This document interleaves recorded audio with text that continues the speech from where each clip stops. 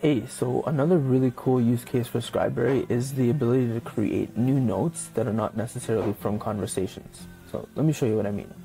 Click on Start here, and then click New Note. You'll have the Notes tab selected. From here, you can select any template that you want. So for example, a sick note, maybe you can create. You could create a disability form. You could create maybe a patient handout.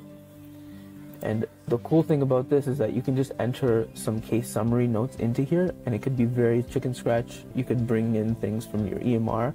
There's no limit in terms of how much content can go into here. You can put in lab results. You can put in literally anything you want. So just as an example, for a patient handout, maybe I want to explain type 1 diabetes to my, I don't know, 14-year-old female patient. Okay?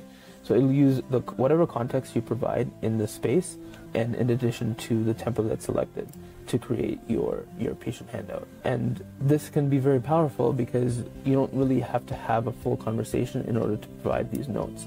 You can kind of just type them in, provide a little bit of context if you want. You can also provide kind of standardized information too. Like this is more or less going to be standardized because I didn't include any additional notes, but it will create you a patient handout for the specific illness.